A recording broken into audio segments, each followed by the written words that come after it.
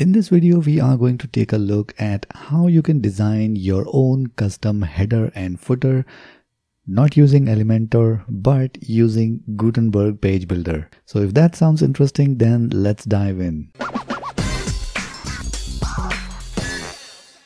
So we will take a look at how we can build a page like this, where we have a normal looking header, but it is not designed via Elementor Page Builder, but using native Gutenberg Page Builder. And if we scroll down, we will have this header as sticky. So we will take a look at how we can design such custom sticky header in our WordPress website with an amazing Gutenberg add-on plugin. So here we are in our WordPress backend, and if we go in appearance section, we have this Nexter WP theme, and the theme itself is free. But if we go in the plugin section, it comes with a free extension as well as a pro extension. And once you add this Nexter Pro extension, you see a new option which says Nexter Builder. Now by using this Nexter Builder, we can build our custom header, footer, page and various other stuff in your Gutenberg setup. But in order to have the superpowers of Elementor in Gutenberg, there is two more plugins we need. And these plugins are the Plus add-ons for block editor free and the pro version. And all these free and the paid plugins are from the team Myth, which is the brain behind this Nexter Builder, Nexter theme and the Plus add-ons for block editor. And I have purchased the agency bundle for all these things. And if you want to check out more details about this, you can go on their website. The link is in the video description below. And here, if you check out their pricing plan, right now I think they are running their Christmas sale, so that's good for you. And here you have the starter plan for Gutenberg add-ons. But the magic lies in when you get Gutenberg with Nexter theme. Or the best value for money is their agency plan, which is just $69 per site, and that gives you the Plus add-ons for Gutenberg. And they also have Plus add-ons for Elementor, which is again a very powerful plugin. We will be covering that as well in the future videos, so stay tuned for that. And you will also get the Nexter WP theme. And once you buy this agency bundle or the Gutenberg Nexter bundle, you will get all these plugins from their store. And the setup is pretty straightforward like any other free and pro plugin. And once your setup is done, let me show you how the default header looks like. So this is how a default header looks like. We have just added a simple logo from the theme customizer, nothing fancy. We don't have any menu as such here. So let's go ahead and design the custom header using the Nexter Builder. So for that, we need to go to this Nexter Builder. And once we click on that, here it looks very similar to Elementor. So all the templates that you will create will be added here. So in order to create a new header template, we need to click on Add New. And that brings us in a Gutenberg editor. So we will name this as maybe Nexter Header. And at the bottom of this page, we have option for Nexter Builder. So let's click on that. And here we need to specify what type of layout or template we are building. So in this case, we will be choosing section. And once we click on that, we get more options from where we can choose if we are building header, footer, breadcrumb or webhooks. So right now we need to build a header. So we click on that. And now we have more options below this. So what type of header is this? Is it a normal header, a sticky header, or a normal plus sticky? So let's go with normal plus sticky. And do you want to build a transparent header? You can turn that on, but in this example, we will make it simple. And below that, we have the display rules. So where we want to include this header. So we want to include this on our entire site. So you can play around with the conditions here. And if you want to exclude it from anywhere, you can enter that as well. But we will leave it for entire site for now. And once that is done, let's go ahead and minimize this. And now we have this blank area of our native Gutenberg editor where we can work all the things around. So let's go ahead and save a draft. So as mentioned before, we are using the Plus add-ons for block editor, free as well as the pro version. And this gives you a lot of blocks to use on your Gutenberg site. And once we add this plugin, we get this plus setting option here. And here is the plus blocks. So you get all these blocks like the Elementor widgets to use on your WordPress website. And the list is very long, so you can play around with all these blocks. So if we come back in this header editor, so first thing is to add a row. So if we type in row, we will be using TP row, that is the plus row. So they name all the blocks with a TP prefix.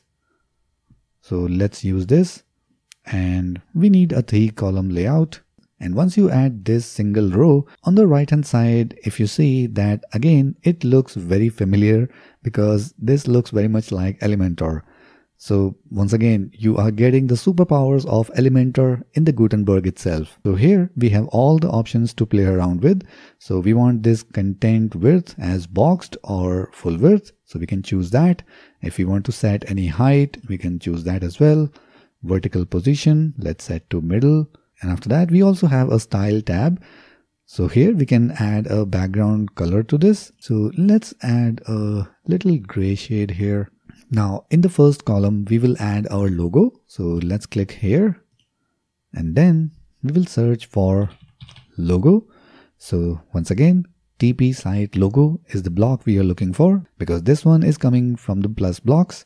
So let's click on that. And once again, if we look at the right hand side, we have various options. So the logo, normal or dual. So we can have a dual logo which changes on the mouse over. So we will choose the normal logo right now. Let's go ahead and upload an image. So this is the logo image. Let's select that. So now the image is added. We have an option to choose the image size. So if we choose the full width, and here we can change the logo width. After that, we also have extra option. So if you want to add a logo URL, so right now we choose home URL. That's how it should be. Alignment will be on the left hand side. And do we want a sticky logo? We don't have to do that because we have created the entire header as sticky. And after that, we also have the advanced section where we can add margin, padding, background, and all these things again look very familiar. On the next column, let's go ahead and add a navigation menu. So once again, we click on plus here. We will search for menu. So here is the TP navigation menu. Let's click on that. And once again, on the right hand side, we will select what type of menu it is. We have the WordPress menu. Menu layout will be horizontal.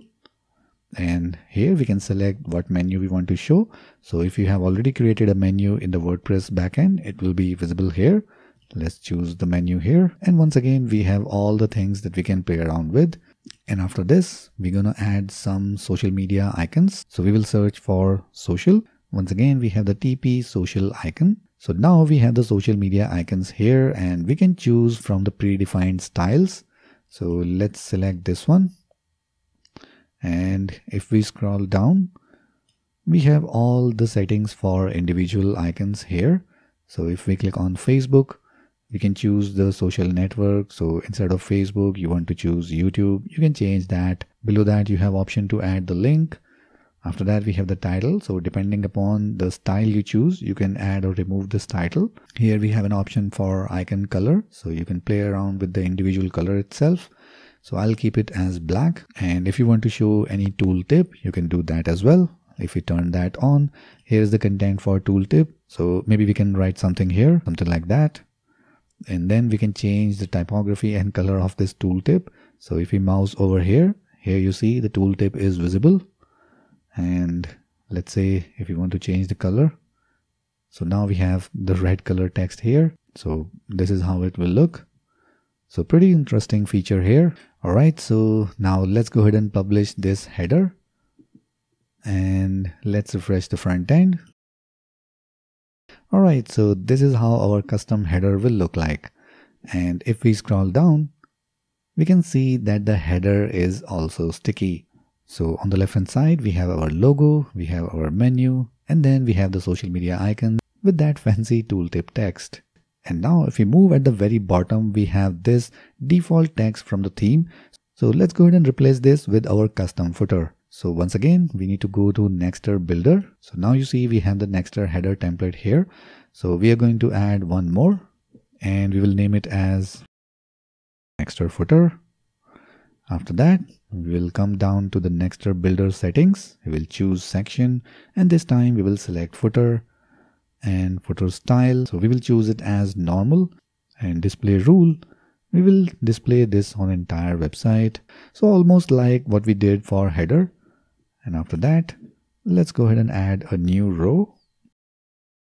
So we will make it very simple. So let's go ahead and add a single row, and let's stretch it to the full width. And after that, we move on to the style. Let's add a background color. So maybe a dark gray. And after that, let's go ahead and add maybe social media icons. So let's click on that. We can play around with various styles available here. So maybe we can leave it as it is and just click on publish to see how it looks. So now let's go ahead and refresh this page. And now instead of the native theme footer, we have our custom design footer. So this is how you can get the superpowers of Elementor theme builder in your Gutenberg site by using a simple plus add-ons plugin. And with that, you can build your custom headers and footers and various other things. So if you want to check out more details about this plugin, go ahead and check out the link in the video description below. And make sure you subscribe to this channel because I'll be exploring this plugin more to create more such videos. So if you want to watch that as well, make sure you subscribe to this channel and hit the notification bell so that you can get notified whenever the next video is uploaded. So that's it for this one, and I'll see you in the next one.